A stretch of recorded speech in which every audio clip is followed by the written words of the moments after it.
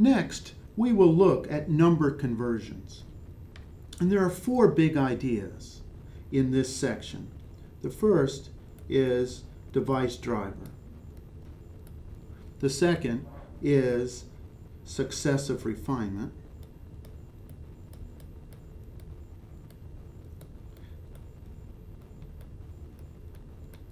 The third is number conversion itself.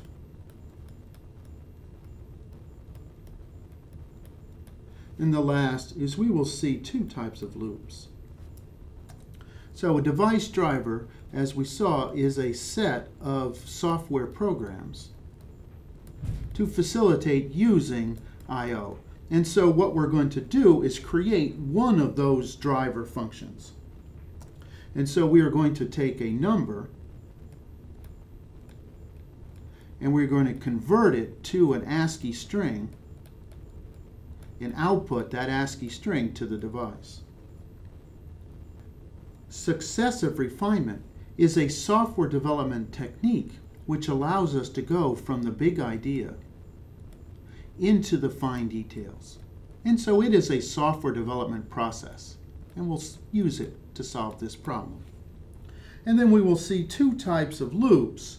We will see where in the first loop, we will see when we don't know how many steps it is unknown how many times through the loop we will run. And in that case, we're going to use a while loop. And in the second method, we will know exactly how many times, and we'll use a for loop. So what are we going to do in this lab? We're going to take a number, like the integer 123, and we're going to convert it to a set of ASCII characters. Quote 1, that's the ASCII code for 1, the ASCII code for 2, and the ASCII code for 3, and we're going to output these three ASCII numbers to the device. So what the human will see is 1, 2, 3. So we're converting what the computer sees into what the human sees. For instance, if the computer has the number 65432, then the output is going to be 36, 35, 34, 33, and 32. And we see one of the problems is at the time I'm writing this program, I don't know whether I'm going to output 3 characters or whether I'm going to output 4 or 5 or 6 or 7. This is what is unknown at the time of execution. Whenever we write software, there are 3 questions that we wish to ask. First is, where do we start? What's the starting point? Where do we begin? That's always a very troublesome thing. The second is, how do we make progress? So if we make progress in the correct direction, we'll eventually finish. And the last is the ending point, or when are we done?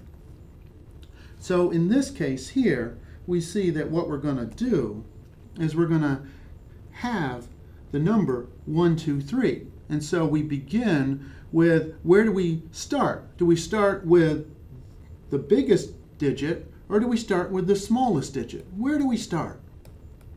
And we'll look at that when we get to the next one. And then the progress is, we're going to create 1 digit of output. But the trick is, after I create 1 digit of output, I need to create a simpler problem. It needs to get simpler. So, for instance, if I tried to pick off the most significant digit, naturally the one that I think I should get, then the question for this is, I would need to pick out the 1, the hundredths digit. But for this number, I'd have to pick out the 6, which is the 10,000ths digit. And so we see it's difficult to pick off the first one. Conversely, if I start with the ones digit, start with the other end of the number, we see in all cases the first digit, the ones digit, is easy to get because I can just take the number and find the modulo of 10. the number modulo of 10 will be the ones digit. And that will be easy to do. Similarly, if I adjust the number in this way after I get that digit, I can simplify my problem.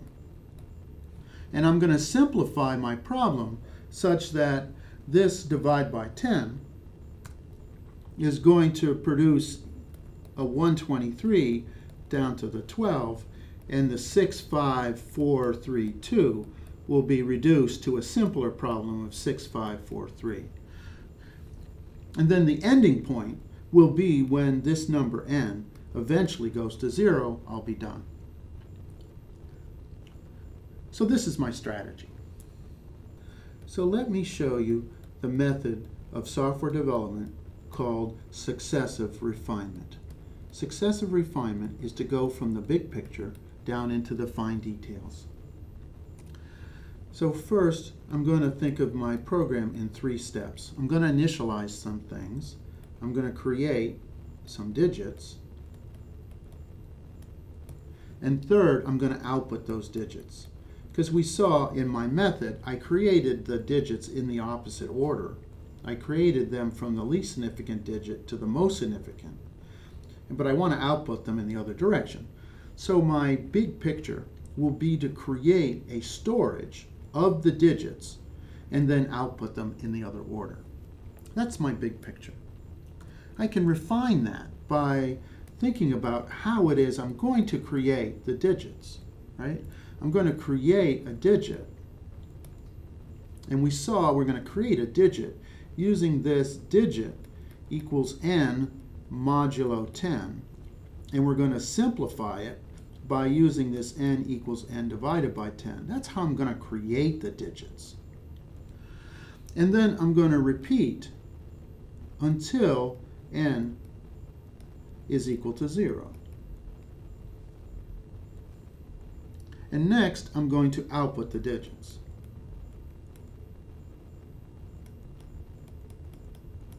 But I got to output them in the other order.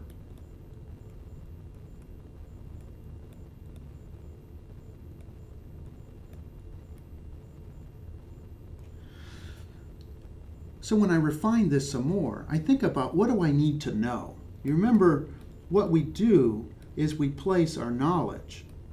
Our knowledge have to go into variables. And so I'm going to create, we saw we had the parameter n, that was an obvious one, and we saw we had the digit d, which is an obvious one. We're going to need another one. We're going to need some sort of count, which will initialize to 0, and this count will tell me how many characters. And the other thing I'm going to need is some sort of buffer to store the data into. So as I create the characters, I will store them in the buffer. And this count, as I go through the buffer, can index into this array. All right, so that's my initialization step, is to set the counter equal to 0. And the counter will tell me how many elements are in the buffer. So as we saw, we're going to create the number this way. We're going to create the digit this way. We're going to create the digit by taking n and modulo 10. That's the remainder of the division of n divided by 10. And then we'll reduce the simplicity of the problem, reduce this complexity of the problem by dividing by 10. Now the numbers are getting smaller, and it has to, if I take any number and divide it by 10, it'll eventually hit 0. I have to place this number somewhere, so I'm going to store it in the buffer.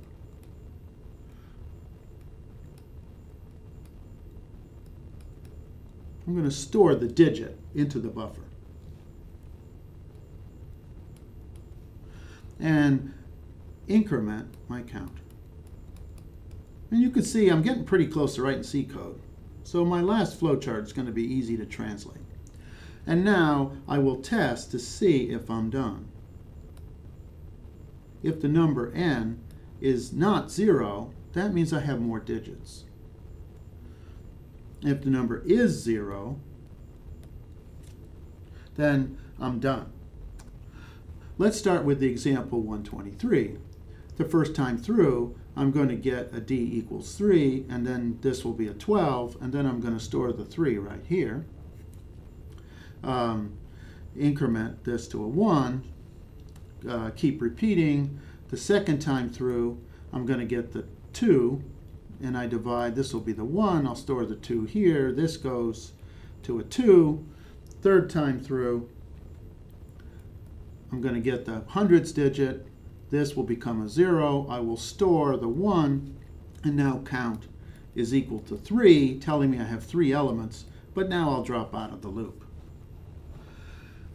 That was this part of the flowchart.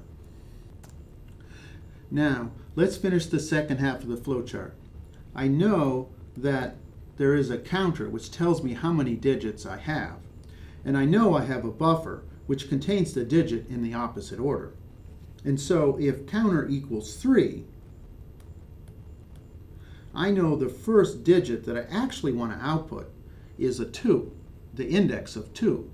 So what I'm going to do is I'm going to get the digit back from the buffer at counter minus 1. And that will give me the most significant digit. I will create an ASCII character out of it by adding a 0x30. And that will convert the 0 to 9 into an ASCII character, quote 0 to quote 9. And then I'll output this number to the device. In our case here, we're going to output it to the UART. And then we will repeat this loop. I know exactly how many times to go through the loop because I have an initial value for counter. And that will be, and then I'll decrement the counter, counter minus minus. And then if the counter, I want to output, as we can see from the things, I want to output the 2, the 1, and the 0. And so I'm going to quit as long as counter is greater than or equal to 0. I will go back. But if it is equal to minus 1, then I'm done. So we saw the process of a successive refinement is to take the big picture and add details to it. And there were 3 fundamental things you should remember when we write software, is where to start, how to make progress, and how to end. And so in this case here, we started with the 1s digit. We made progress by taking the remainder and simplifying, and we got done when n is equal to 0. Let's look at the other example, 6, 5, 4, 3, 2. This buffer, again, would have had the numbers in the opposite order, 2, 3, 4, 5, and 6. Count would have been equal to a 5, because there are 5 digits. And then we would have wanted to output them in this order. 6, and then a 5, and then a 4, and then a 3, and then a 2. And this loop here would have reversed the order from 2 to 6 to 6 to 2.